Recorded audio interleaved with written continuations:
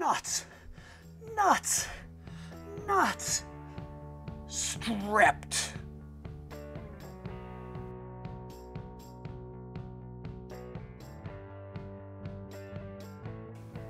Welcome to Blood, Sweat, and Gears. This is going to be a quick tip.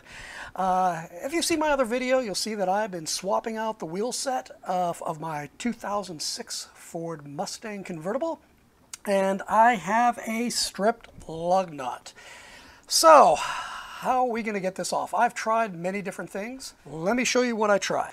I went to the local automotive store, and they didn't have exactly what I was looking for, but they said, hey, we have a lug nut, stripped lug nut remover. And I looked at it and I said, this is not going to work. It has threads inside. I don't know if you can exactly see.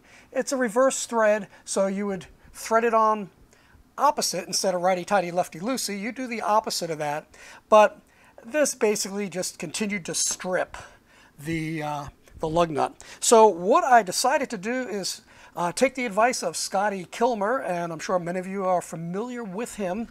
Here it is. This is called the Rocket Socket, and this particular socket has grooves cut inside at an angle. Let's see if you can see that.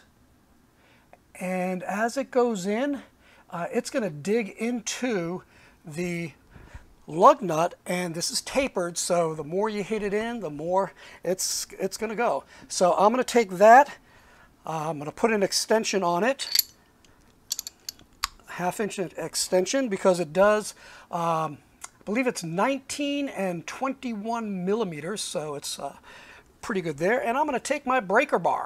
So let's get on it, and hopefully I'm going to break this puppy real quick. Okay, so what I'm going to do is I'm going to take this, put it on, and I'm going to take my rubber mallet. I might have to get my 2-pound my 2-pound hammer. Take my breaker bar, and let's hope this works. Okay, folks, as you can tell, I am sweating up a storm. It wasn't as easy as I thought. Number one, the chrome cap is what got stripped and just would not come undone. I had to hammer this thing on. I actually stood on my breaker bar in order to get this out, but it did work. I finally got this thing coming out. Now, it should come out easy. I don't know what kind of damage to the threads or to the bolt itself is, but this is how you remove, that's kind of hot in there. That's how you remove a lug nut.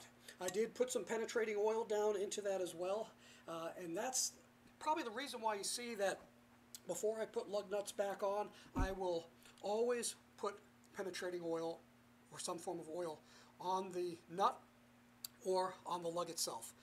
A lot of people don't do that. It's highly recommended. Okay, so that's it.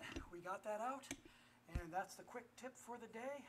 Like, subscribe, please leave a comment below. With that, may the Lord richly bless you. Make it a great day right here on Blood, Sweat,